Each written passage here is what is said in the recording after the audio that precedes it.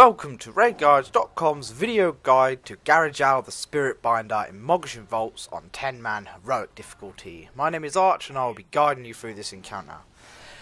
It doesn't change a lot mechanically in terms from normal to heroic. If you do need a normal mechanics, then go find the normal mode video and I'll go over all the basic mechanics there.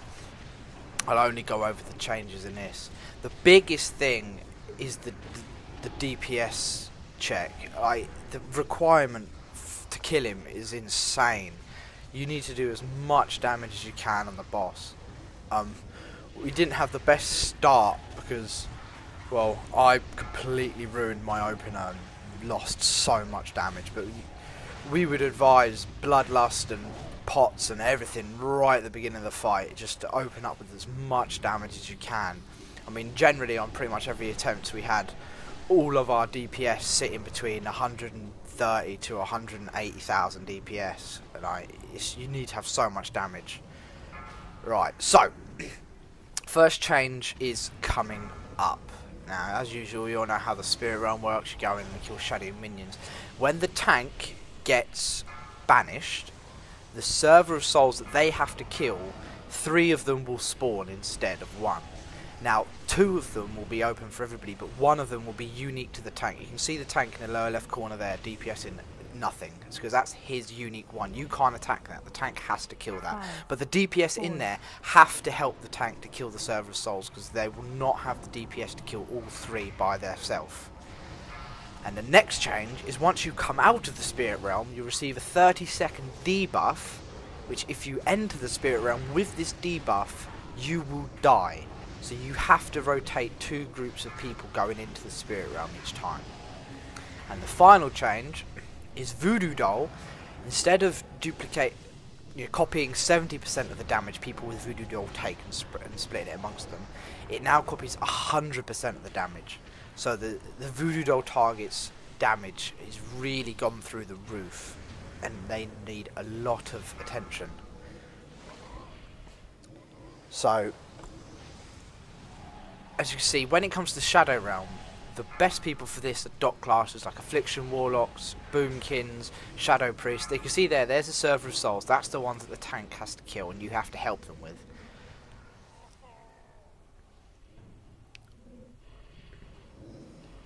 The way we handled the Spirit Realm is we delayed the first going in until 10 seconds before the first banishment. This way, you are there clearing up shadow minions, and then the Server of Souls will spawn with like 15 seconds left in there, which is enough time to kill them and then get out. And if it isn't, as soon as one team left, and the next team went straight in, and that means if you hadn't killed them, they could then finish them off because there'd still be time left before the tank would get killed. Now, we did occasionally get to a point where, because we had a lot of damage in there, there would be like so few shadowy minions up that one person would get healed up and leave as quick as they can, and the other person would stay there and continuing, shadowy minions and be there to help with the tank. So, because you need to get out and get as much damage on the boss as possible. So if you don't need to have both people in there, then don't have both people in there, because you're going to fall behind on the boss, and the enrage timer is so tight that you just cannot afford to fall behind. 4, 3, 2.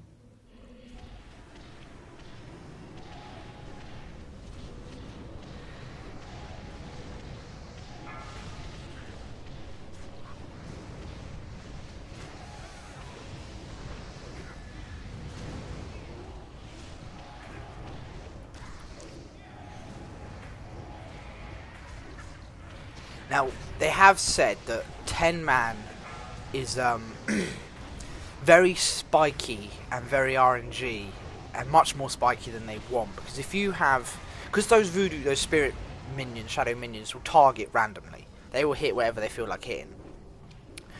Now, if 5 of them decide to target the same person, and if that person happens to be a Voodoo Doll person, and that person happens to get a hit from one of the other people that Voodoo Doll, like let's say the tank gets hit at the same time that person gets hit by the 5 shadow minions, they're gonna die because it's gonna be about 700,000 damage.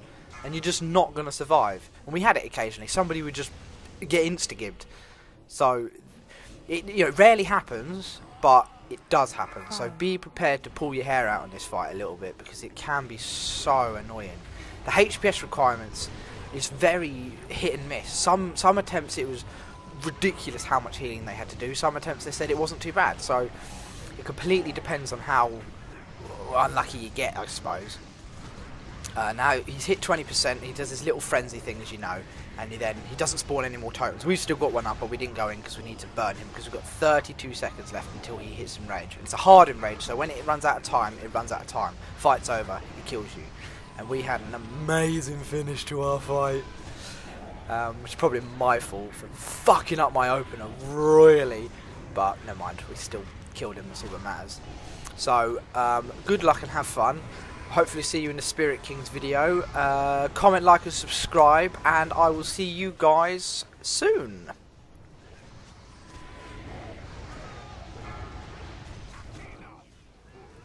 Double KO!